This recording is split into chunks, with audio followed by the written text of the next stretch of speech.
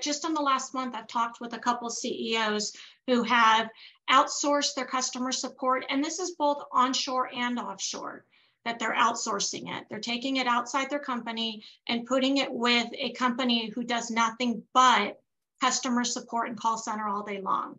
We're seeing accounting be done quite a bit as an outsourced, and it's not the finance, but the accounting functions of the day in and day out repetitive work.